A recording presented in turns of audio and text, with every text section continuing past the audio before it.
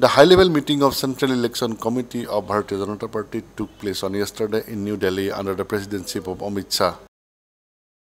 Meeting was attended by Mr. Narendra Modi, Honorable Prime Minister Rajnath Singh, Minister of Home Affairs Arun Jaitley, Minister of Finance Sushma Swaraj, Minister of External Affairs, and also the Central Election Committee of BJP. The committee has decided following names for the ensuing general elections to legislative constituency of Arunachal Pradesh. Here is a list of people mentioned below.